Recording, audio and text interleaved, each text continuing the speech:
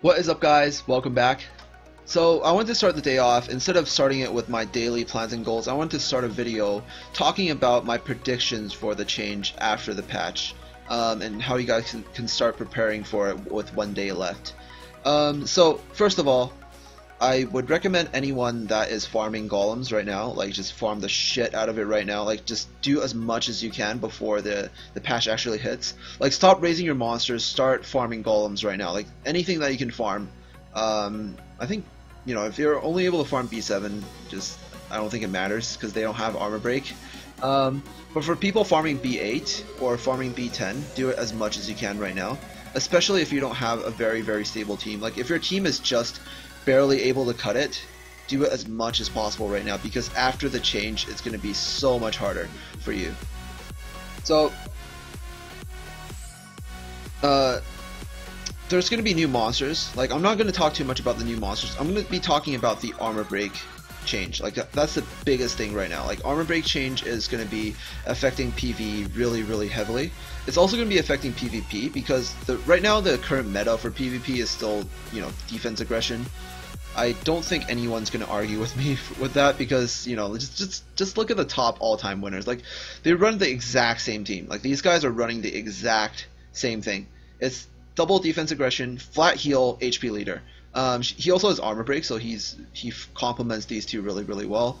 But it's basically the same. It's just tank, like all the damage, but also deal a shit ton of damage at the same time. Like, and there's no counter. Like there was supposed to be a counter, and the counter was supposed to be armor break, but the devs broke armor break. Like it wasn't working as intended. So that's why these guys are ruling the arena right now. Like think about it like this. These guys have access to pretty much all the monsters. Like they can make a Evil 3 Water Persephone, no problem. But instead of choosing to build anything else, they chose to build these monsters because of just how OP they are, you know? And these two are obtainable monsters. It's not like basically everyone has them. That's why everyone's also using them. So which kind of brings me to my next point, which is PvE. It's kind of the same thing for PvE. For Golems B10, a lot of people are running like the Light Victoria, because she can tank the dark damage and she's able to just deal a lot of damage at the same time, with her being light, having the elemental advantage, and also, like, you know, being a defense aggressor, she can, you know, deal a lot of damage while having really high defense. And if you have like a flat healer like the Water Persephone or the Dark Jack, which everybody already has as well, it's going to be complementing that even better. So after the change, the armor break is going to basically be cutting your total defense in half. So armor break is going to be a lot more powerful after the change. And what this means for defense aggression is you can no longer stack full defense and expect to tank all the damage, because your tankiness is literally going to be cut in half the moment that armor break lands on you. So for now, I think it might be better to run like I think the only two types of teams that aren't going to be effective for PvE at all, like completely. Well, they still will be affected a little bit because of the way, you know, defense, like armor break is gonna work. Like if you have any sort of bonus defense, it's gonna be less effective. But for any team that isn't just completely stacking bonus defense, then it's not gonna matter to you that much. So a lot of people that are you know, running either nukers might be gemming them with, like, it might be more effective for you to run like one slot defense right now if you have like a flat healer. But this might no longer be the case, because, you know, your bonus defense is going to get cut in half the moment armor break actually does land on you.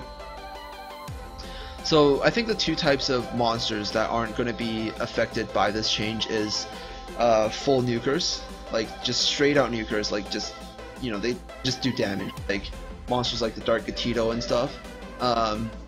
Or you know, monsters that have some sort of passive that just basically just increases their damage output. Full nukers aren't going to be affected by this change, and also sappers. people running sap teams aren't going to be affected too much by this change, because if you stack, you can just change all your armor slots to stack bonus HP instead, and it will still be relatively effective. So I'm not sure what the meta is going to be. Like, some people, like, I might need to actually revert back to running a sap team because it's going to be completely unaffected by this change. Well, not 100% unaffected, but like 90% unaffected by this change. Or also build more nukers. But the thing with nukers is, if you're running a nuke team, you also need really good gems. So you might just need to work your way up, like maybe start farming B8, B9 a lot, and then maybe you might get stuck on B8, can't farm B8. Maybe you need to go back to B5 or something like that. Oh my god, that would be a nightmare. Going back to B5, farming some 5-star gems for you to eventually progress and move on to B8. Or maybe you just need to bite the bullet and, is that the expression, bite the bullet? And build a sapper team or some shit like that. I also don't think self-sustained teams are going to be able to work as effectively in B10 anymore because of attack down. Attack down's going to be working the same way as armor or defense down, like armor break or defense down. It's going to be working the same way, and monsters that run self-sustain need to sustain based on their damage. So the less damage they deal, the less they heal. And if they have attack down on them, they're no longer able to sustain themselves. Yeah, which is really bad as well. That just is horrible. So my predictions is, you know, some people that are barely able to cut it might need to revert back to running, like, you know, the cringy sap teams, which everybody just hates. Like, just everybody hates sap, you know, nobody likes sap. But it might be a necessity. And also, I think if you have monsters that can heal for max HP, HP aggression might be an alternative in the future as well.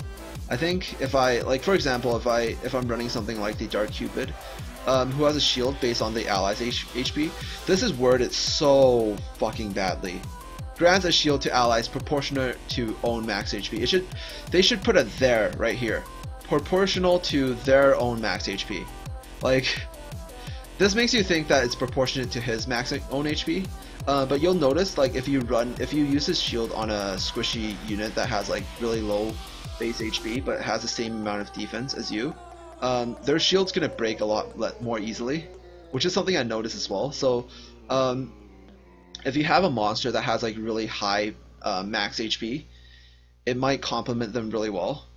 And there's a few monsters that do have, like, you know, max HP heals, like the Fire Sura, Light Sura, Light Cosmo. They might be able to help you sustain your, like, you know, your HP aggression comp. I'm not sure. Maybe she's gonna be meta in the future. You know, she's already pretty strong right now.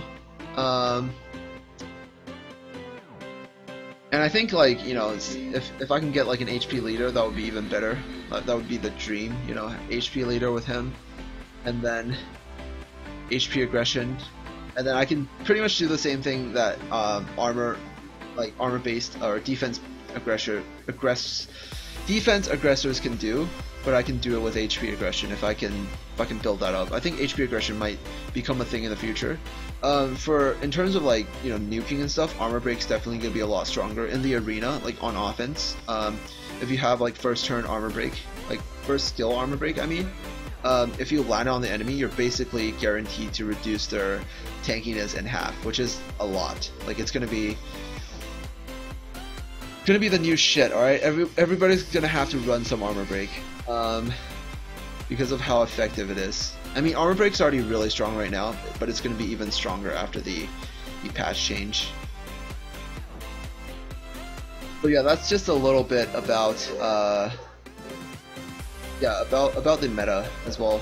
Also, utility is going to weigh a bit more heavily right now, like after the change also, because like, you know, if you're running, like, defense aggressors aren't as strong, you might be able to kind of do the same job with with another utility monster. Like if you build, like, you know, for example, I build a Fire Arthur, I build him slightly tankier and use him for the stun. You know, utility might become what might be weighed more heavily because of the nerf to other passive skills.